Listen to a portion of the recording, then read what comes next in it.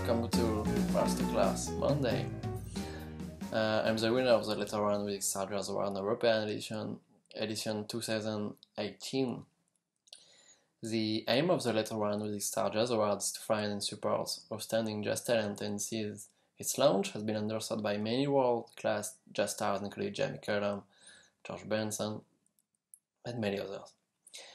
Last year I had the opportunity to play in the best jazz festival in Europe, in Nice Jazz Festival, my hometown in France, Umbria Jazz Italia, Love Supreme, Jazzalbia in Cannes, Kongsberg Jazz Festival, Open Jazz in Stuttgart, and Leopolis Jazz Festival. I played with my quintet to present my first album called Euphoria, and it was an amazing experience, like a dream for all musicians who want to play in the top of the jazz festival.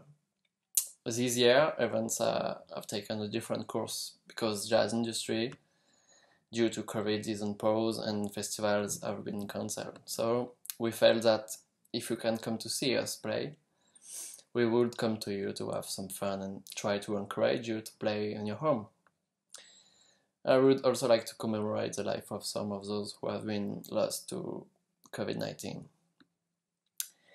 I hope that today I can bring some light, fun and rhythm into your life and inspire you to be positive and creative.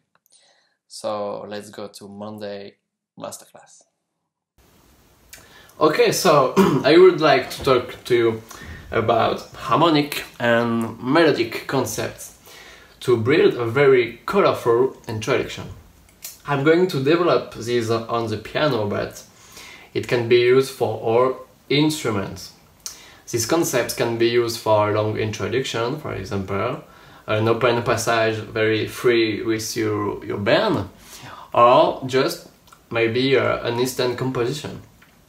I will start by playing you an example, and I will detail each element just later. Here we go.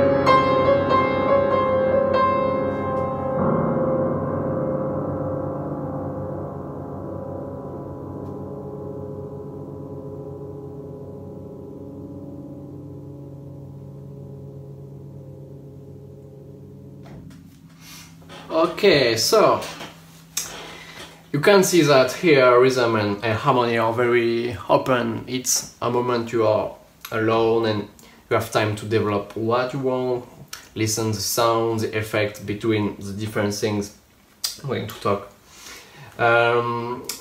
Another interesting thing here that is your two hands can have a melodic function, and the goal is to break stereotype with the left hand playing chords and the right hand playing melody or solo, like a jazz pianist play. Here it's not the subject of this thematic. We're going to explore the different way to use your instrument and sound with it's another way for you to play. So you can use both hands to build one, more, three, a lot of melody. I'm going to talk about 6 points to help you to play a very introduction or passage very colorful. The first point I'm going to talk is the use of the diminished scales. If you practice harmony in jazz, you know that there are 3 diminished scales. I'm going to use these diminished scales. You know it's the same. It's G here, and it's the same in B flat, D flat, E, and E. So we have this first diminished scale. I'm going to use the diminished scale of G, of C, and F. Okay. Here the way I'm going to play it's just to play 1, 3 notes, not the scales like this. It's not an exercise. It's a way to listen the sounds and to be familiar with the effects these 3 scales produce when you play just 1 scale or when you play these 2 or 3 scales both. Let's play just the 3 diminished scales with 2 hands and just playing melodic situation.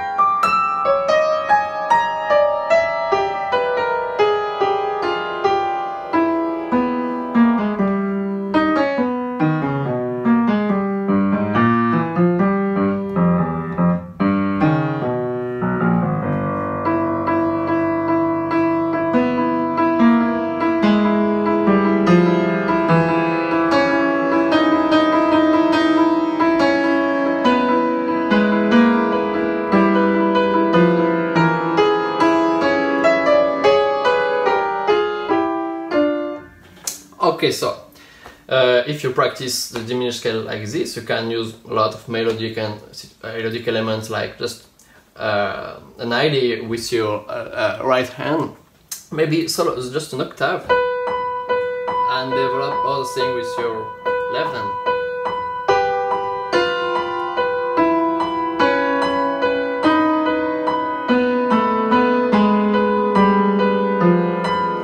Or the contrary.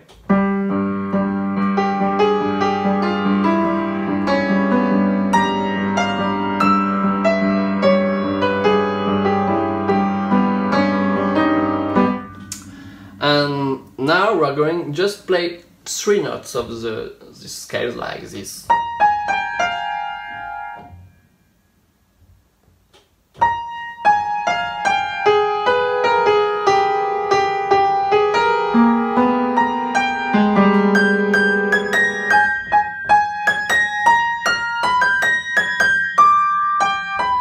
So you can explore a lot of things in these scales. Here I play just the G minor scale, but we can play the 3 scales both, and like this.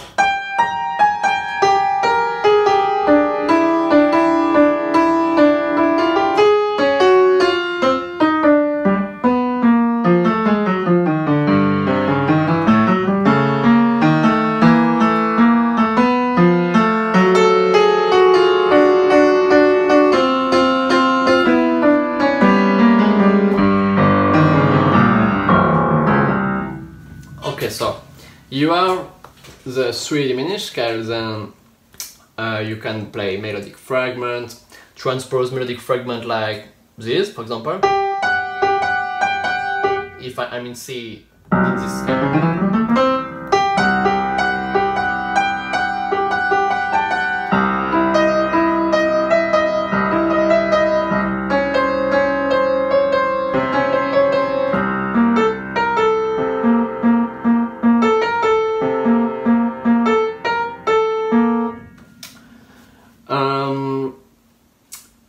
An interesting thing in the diminished scales, it's you can find a lot of triads in these scales. Basically, if I play the C diminished scales,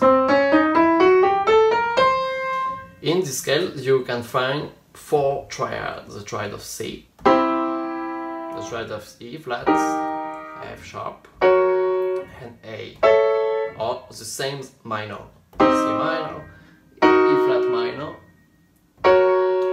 F sharp minor, and A minor. And it can be a very pretty effect to play just triad like this.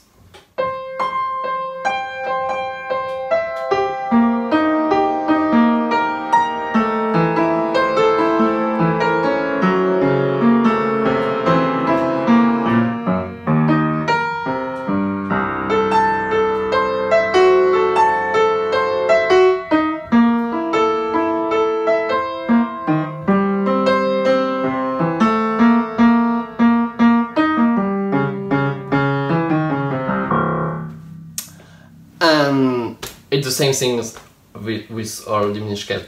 In G, you have G, B flat, D flat, E. And you can see there are common notes between the scales, and if you play the common notes, the effect when you change the scales is interesting. Let's test to play the C and G diminished scale with triads and common notes. We can alter by E flat and for the C, and B flat with the G, and the B flat is a common note here. Maybe.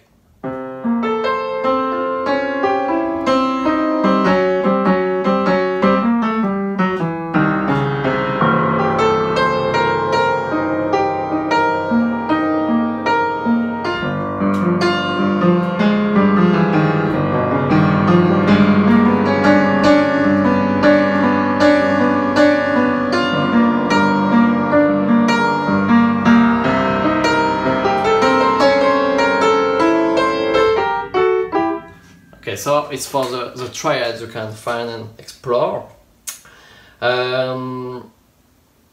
Another chord you can play and I like to use, it's a symmetric chord with 2 hands. For example, in G, the chord is this chord.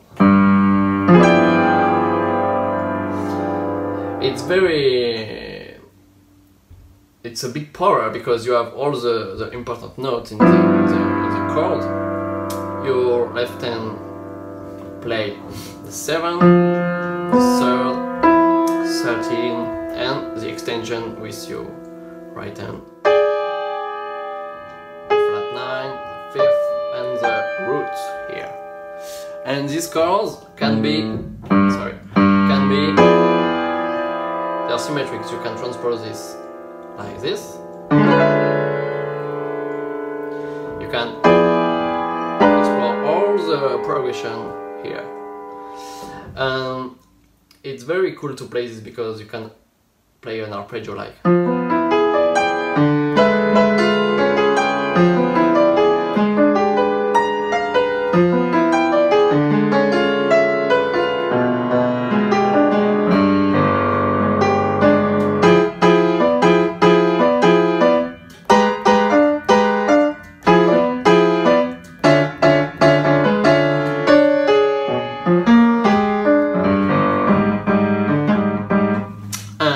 The same for the other diminished scales in C. You find these chords for C, and you can transpose that.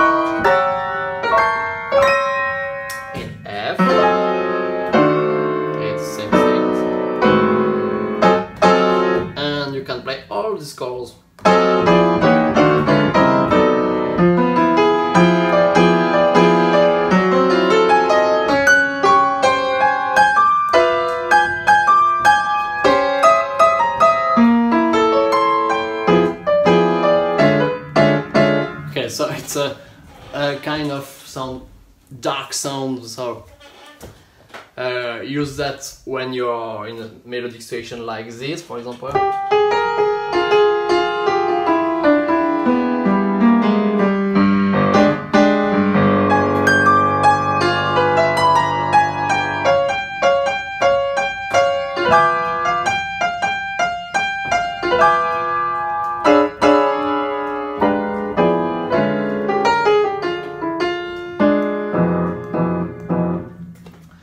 So it's the point we can talk about the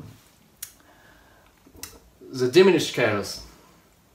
Another scales I used in my introduction was the pentatonic scales, but I play a pentatonic scales because they are a common note with the diminished scales, and when you altern diminished scales and pentatonic scales, you obtain a very pretty effect. For example, if I play an F minor pentatonic like this, there are a lot of common notes with the three diminished scales, but if we take the F minor pentatonic and the C diminished scale, so this pentatonic and this diminished scales, we have interesting common notes, the B flat, the E flat and the C. And here we are going to alternate two different nature of scales, so the effect will be more interesting. Let's play just a melodic way and alternate F minor pentatonic and C diminished scales.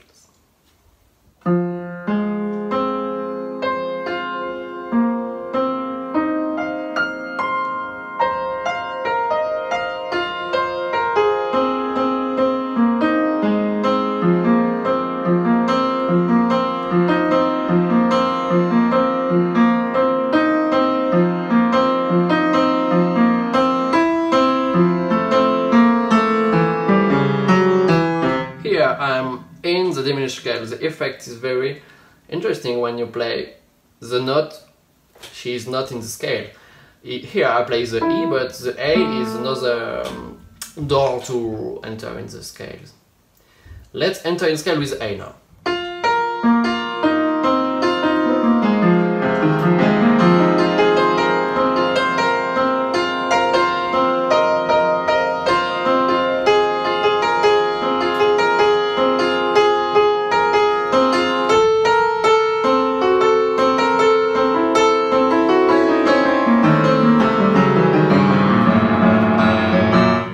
If you want to create a tension, it's interesting to play the note with a chromatism. Here the A, it's just next to the A, the E to the E flat. F sharp, it's a cool way too.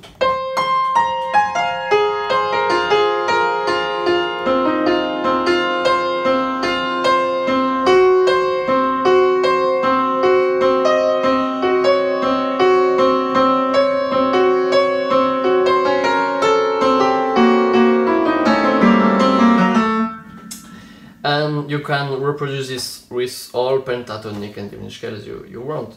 Maybe I can take the E minor pentatonic and the diminished scales I want to play after. Maybe the F diminished scale, so E minor and F diminished scales.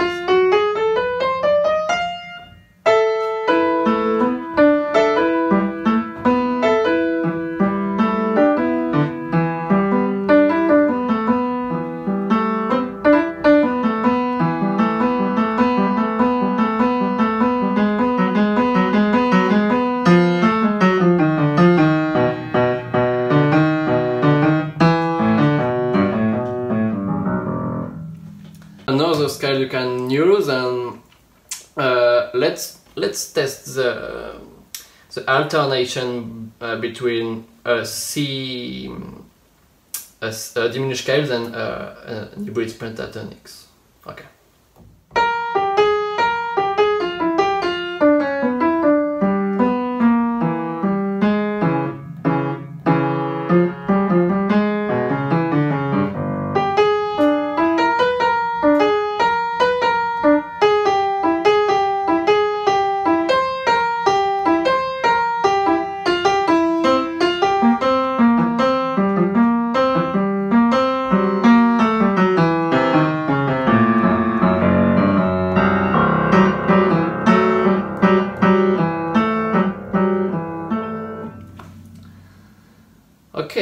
So it was the third point, and the point number 4 is the use of the low and high range of your instrument. Feel free to use the extreme of your instrument. If you are alone, it's the perfect way to use and sound here or here. I like to play 7th flat 9 chords in the low range. It's a dark sound and it's pretty cool to play here. You can voice your chords like this for a C7 chord.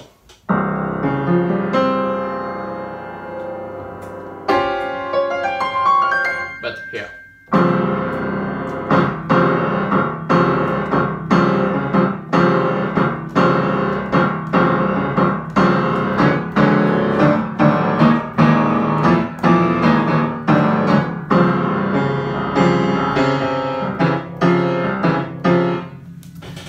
Okay, and feel free to play your scales here.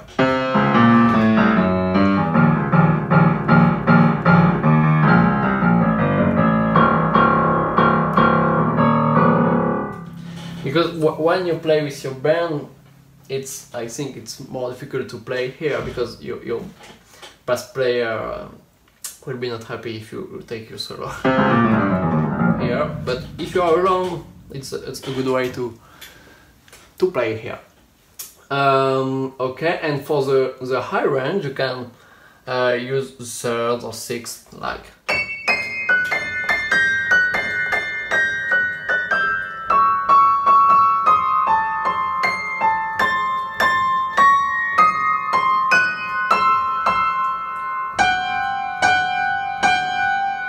Okay, and I just play a dissonance to introduce the point number 5. It's the use of the dissonance, because here it's an excellent way to play minor seconds. When you play diminished scales, for example, you have minor seconds in a C in a scale. You have minor second here, here, here, and let's start to play dissonance in these scales.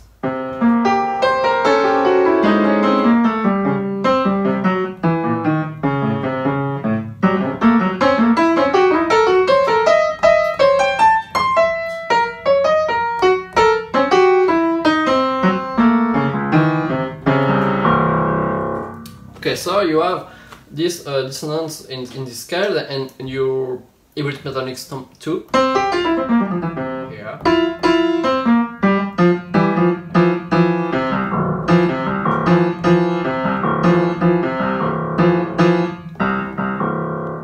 Okay, and this for dissonance, and the other dissonance you can use is the clusters. Clusters basically are the way to play a lot of notes together in the low range, because it's an interesting sound if you use your sustain pedal and just listen to the sound. Oh, here.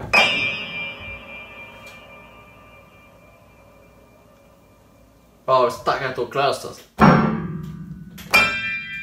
And if you feel that the audience not listening you because she's not, you feel what you play is very strange for the audience, and you want to captive the audience, you can use your elbow, and believe me, the effect will be guaranteed like this. Oh.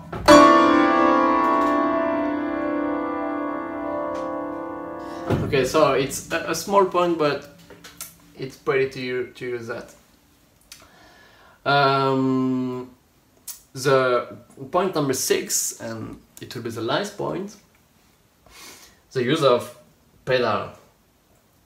The use of pedal can be used to create a big tension during your introduction, or just to create the transition between the intro, if you're playing an intro, and the next tune you're going to play. An example can be used the chromatism with the pedal like this.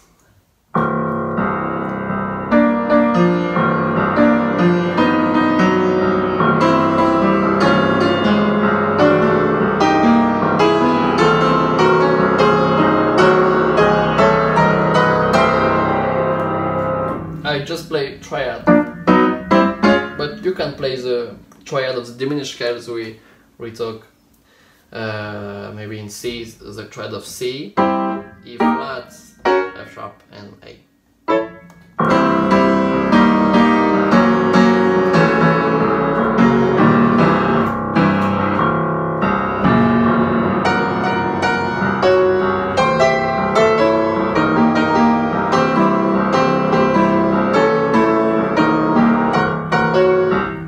Okay, so it's a good way to create a tension in your introduction. And another example is to create tension here, for example, on a C7 chord by playing a lot of variations of your C7 chord. The variation can be that, for example, a C7 sus flat 9 with the 13 or this flat 13, C7, the C7 of the diminished scale, C7 alternate chord,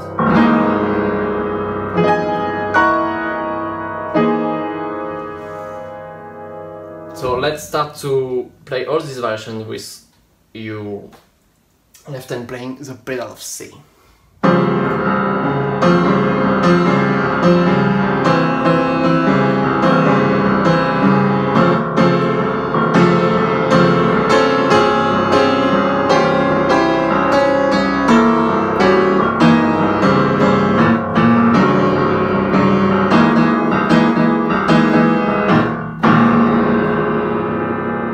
And here, if your next tune is in F, let's go in F.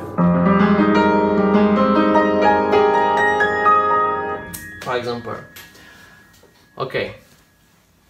And finally, it can be even more surprising if you go to E minor after, because if you know classical cadence and the use of the Napolitan sixth, here it's very surprising. For example, you're in your pedal of C.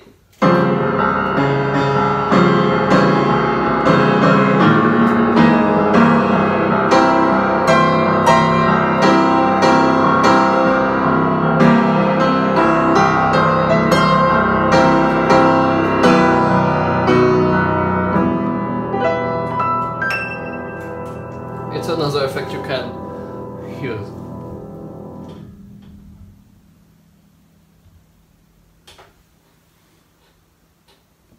Okay, I do hope you have some fun and look forward to seeing you soon, everyone. If you wish to make a donation to Gunj, there is a donate button below this video. It's an organization in India and who helps the population. They need your help even more today. Bye bye, take care, and see you soon.